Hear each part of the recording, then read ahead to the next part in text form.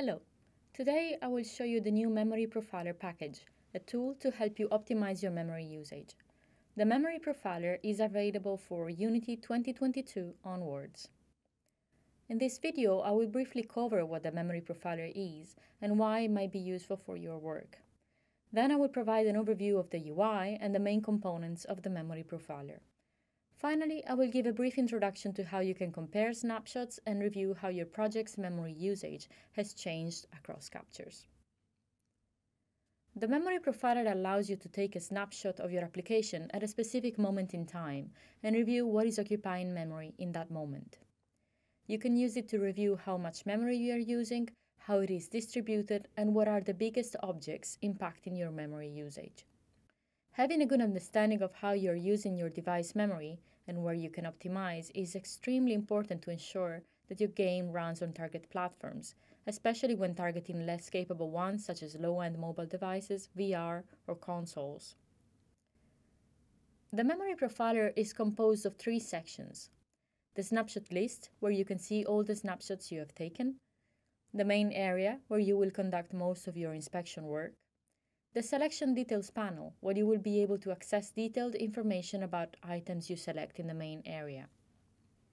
You can take a snapshot by pressing the Capture button in the toolbar. In the list, you can see basic information about your captures, including how much memory is used on the device, so you can compare your memory usage as you progress in your work. Single click on a snapshot will open it and expose the summary view and more in-depth details about it. The summary view provides a high-level information about how you're using your memory and how it is distributed. The first bar will show you how much memory is currently resident on the device. This is important information, as if you are using too much memory, your application might be at risk of crashing. The second section will show your total allocated memory and how it is distributed. Allocated memory is memory that has been requested to the system but is not necessarily residing on the device. This means that allocated memory might be higher than the maximum available on device without causing any problems. However, we recommend reviewing what are the biggest categories in this type of memory to make sure you can anticipate potential problems and keep your projects healthy in the long run. As you proceed down the summary view, you can find increasingly granular information about memory.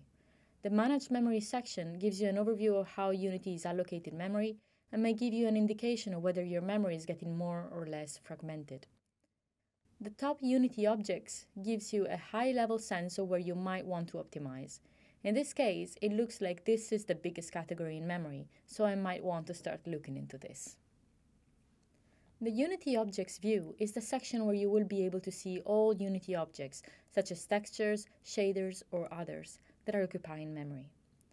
Here's where most of your work will likely be spent, in looking for big objects that could be removed, reduced in size, or optimized in other ways. If you click on an object, in the side panel you will be able to see what objects are referencing it and what is referencing to. This can be useful if you're wondering why an object is still in memory.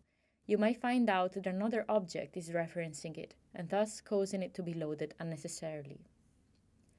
In the details, you will be able to see other information about this object.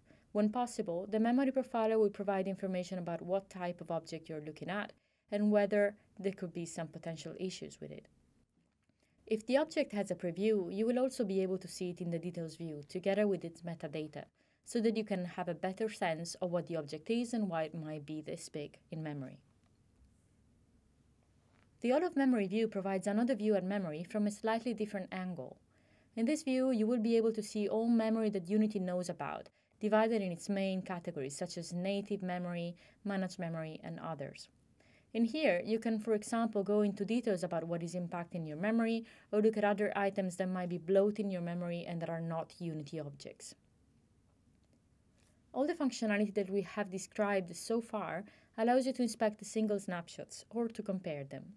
In order to compare, go to the snapshot list, Compare mode, and select the second snapshot to compare. The summary view will be updated accordingly, and you will be able to see the variations in memory between the 2 snapshots. In the Unity Objects and All of Memory view, you will see that the UI is slightly changed. In comparison mode, you will have access to a table that allows you to see how main categories have changed, either in size or amount of objects contained. Upon clicking on a category, you will be able to inspect the individual items in Snapshot A or B. For example, doing so you might discover that an item has increased or decreased in size due to different import setting. To summarize, in this video we have provided you with a brief introduction to the memory profiler, why it's useful and how it works. If you're interested in learning more about how memory profiling works in Unity, we recommend checking our blog posts and guides to profiling, which we will link in the description. Thanks for watching.